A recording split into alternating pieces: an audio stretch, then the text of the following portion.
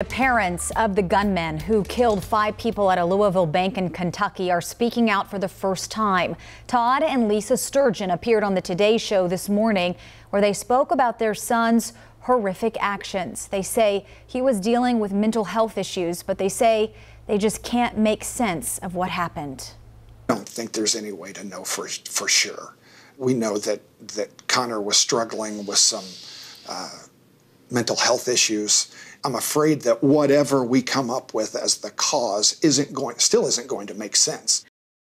The Sturgeons also say they're hoping to stimulate more conversations around mental health, gun laws, and gun violence.